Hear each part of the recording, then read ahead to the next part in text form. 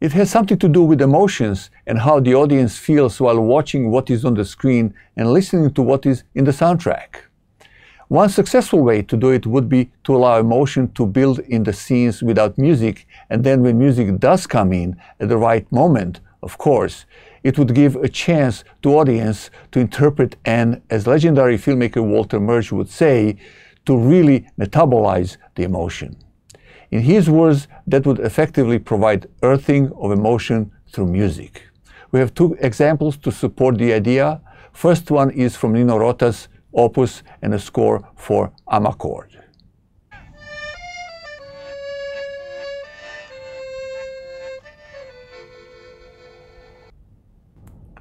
The second example is from the quite famous soundtrack of The Good, the Bad and the Ugly, and music, of course, by famous Ennio Morricone.